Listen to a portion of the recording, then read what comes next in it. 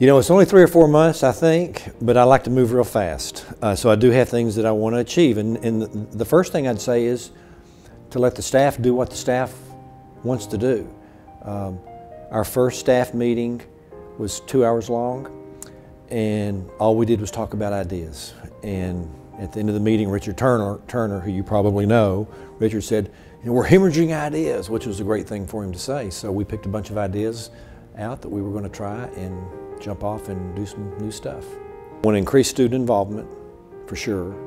Love to be more vocal about the need for the community to support the student athlete. I like to say that you guys, you're a student athlete. You all travel all over the country and you wear Little Rock on your uniform, on your jersey, on your warm-up, and you're not just representing UALR, but you're representing our hometown too. And so it's okay to be a graduate of the University of Arkansas or a graduate of Southern Mississippi or anywhere else and support those. But if you live and work here, if you make your living here, you really need to support this program as well. So I'm trying to push that out there as much as I can as well.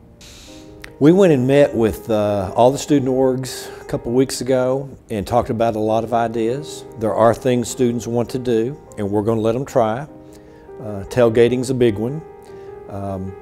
We tailgated last Friday night at women's soccer, had 1,200 people there for a women's soccer game. We're going to tailgate at the October 24th soccer game. We're going to tailgate at our first men's basketball game, which is a doubleheader with women's volleyball. So we'll have volleyball followed by basketball. We're going to tailgate there. We're putting some new activities in during the timeouts to get students involved on the court doing things. Patrick Newton came up with a great idea. We've played the same music in the arena, the recorded music, for a long, long time. So I think we're going to run a little social media campaign and let the students pick the playlist. You know, what do you want to hear us play? Gosh, you know, we've got some great supporters. We've got some great folks who are donors. They come to games, they buy season tickets, they travel and go out of town.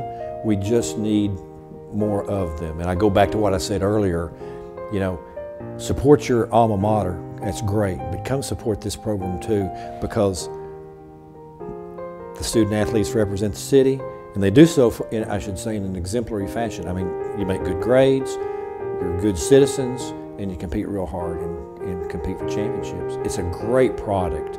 We just need to expose that product and be more open about asking people to come and help.